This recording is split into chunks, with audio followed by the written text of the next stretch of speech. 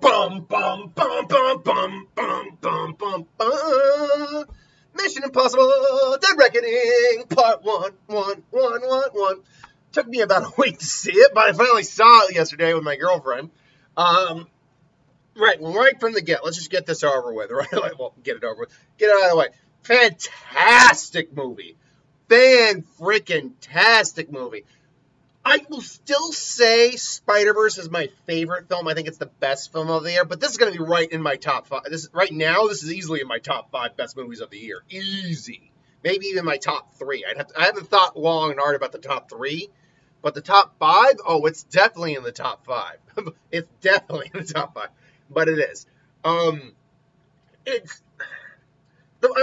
So it's been out for a week now, so I won't go into too much spoilers about like what ultimately how it ends.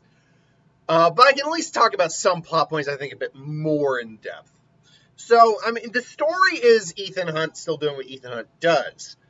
But if you've heard at least a little bit, then you know, like, the MacGuffin in this, the enemy, if you will, in this, is AI. They're dealing with the concept of AI and how it's going to kind of change the world. And the issue itself with AI, the fact that AI is a double-edged sword, and how that ultimately works. And I like how they portray that concept in here. They portray it actually very. I won't go so far as to say they portray it uniquely, but they portray it in a way that I don't usually see in a movie. A very realistic, very dangerous way. Great, it's heightened for reality, but we are getting to a point in our reality where if we're not careful, that could become a legit problem and something that would legit happen with people. Or happen in the world. And it's Ethan who's trying to bring this AI down. As well as, the people who are working with, controlling, whatever have you, the AI. And, like always, Ethan's kind of gone rogue on the mission. So, there you go. That's your general layout. You get the returning characters, obviously, of Luther, Benji, Elsa. You get the new characters of Gabriel, the White Widow. Well, Vanessa Kirby comes back. Paris, who's played by Palm Clementine, where is she? Grace, played by Haley Atwell. And now look, all the returning characters are just as you love them. Ethan Hunt is still running like a madman just for the camera for long takes. But he's the hyped up ever.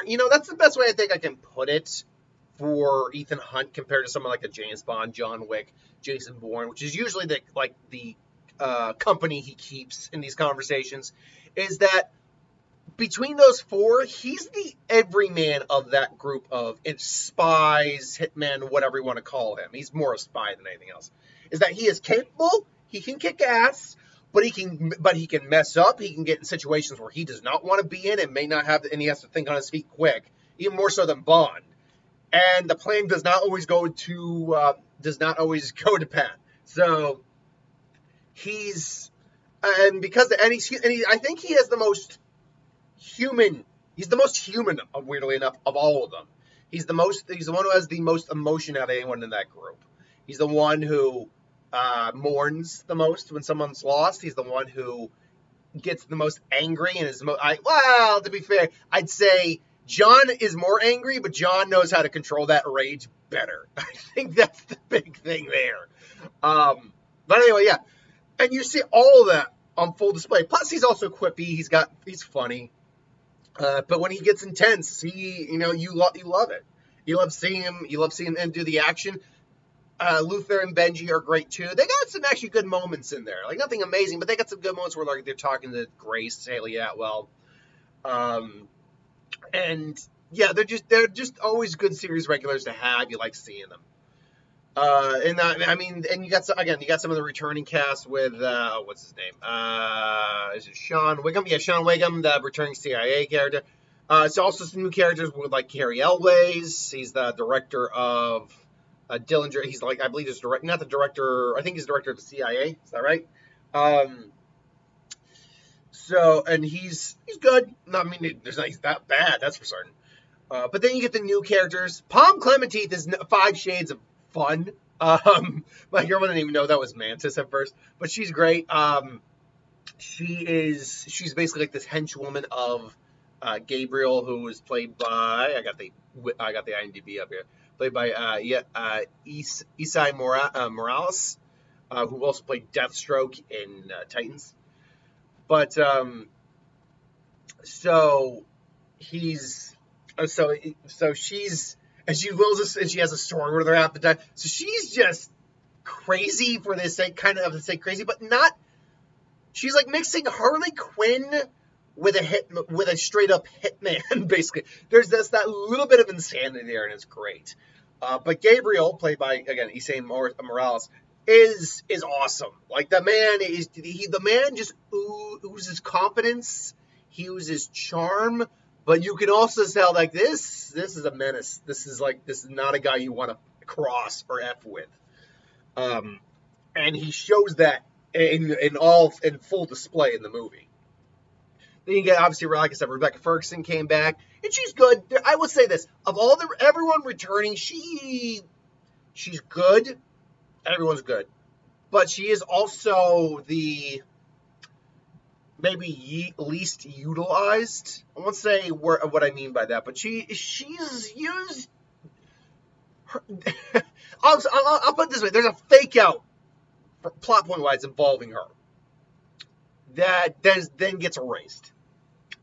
So keep your eyes out for that. But yeah, she's good. The action is nothing but fantastic. And I think part of the reason why in a 3-hour movie it's so fantastic and it doesn't feel drawn out is the fact that you are taking a lot of time for each action sequence. You're really giving them their care. Hell, the action sequence, I think the first major action sequence, if I'm not mistaken. I'm trying to remember the first action. Was it in the beginning or? Oh, the first major one I remember is no. The first action sequence is in the desert. That's right, and that's actually really cool. I've never seen like a shootout in a sandstorm before. It was pretty fun. And then the second action scene, which you see in the trailer, is the car chase in Venice. That's like a 30-minute sequence, but it's so well executed. It is awesome. Then obviously you get the train sequence at the very end. That's fantastic as well. That's where you get the stunt and jumping off the cliff. But then there's other stunts that come with that, and just kind of keeps building and building and building. Haley Atwell. I was thinking this, and my girlfriend actually brought it up when after the movie was done. I was like, Haley Atwell, first off, is great. But she's what they were trying to do with Phoebe Waller-Bridge in The Dial of Destiny. Having this roguish kind of character who's been, living on the edge, stealing, lying, cheating, whatever she needs to do to survive. But where the Phoebe Waller-Bridge character, they didn't execute that well. If they were trying to get she had a bad past or something like that, and she's scared, they didn't portray it well. She just came off like an asshole. All she did was come up like an asshole. But here it's first off, and no offense, again, Phoebe Waller-Bridge has charm and charisma. It's just it was hampered by the writing of that film. But first off, Haley Atwell already comes off as a very likable, charming, roguish character. But you quickly understand, and she actually quickly starts to understand she's in over her head. Whereas the Phoebe Waller-Bridge character never seemed to. She always seems stuck in that mindset and reality where it's like, I'm not in over my head. No, not at all. No, I can just keep dicking you around and say I'm dicking you around to your face and it's all good. Whereas here, the Haley Atwell character really understands very quickly she's in over her head. And that makes her relatable, that makes her human. And when things happen to her, you want her to make it out. Whereas for a good chunk of the movie of Dial of Destiny, I didn't care if that character made it out or not. She probably was, but I didn't care. So yeah, and yeah, I can't really think of anything that is wrong. There's nothing wrong with the movie. There might be like one or two moments where I go, wait a minute, but that's about it. I half expected one plot. Like, there were a couple plot points I kind of saw coming, but I ultimately wasn't. I ultimately expected one more plot point to happen, and it didn't happen. I'm like, I'm glad it didn't happen to what I was thinking. And the movie ends, even though it's part one, it ends in a way where it feels like a complete story, but it's ready for the next continuation of this story. So look, overall, I loved this film. This was a fan-freaking-tastic film. Absolutely. It deserves all the praise it's getting. I hope it's able to make its money back. It had a good opening weekend worldwide, but the domestic wasn't the greatest. We'll see what happens. Hopefully it recoups its money. So anyway, what did you think of the movie? Have you seen it yet? Let me know. Until then, thanks for watching. I hope you enjoyed, and I'll see you later. Have a good one.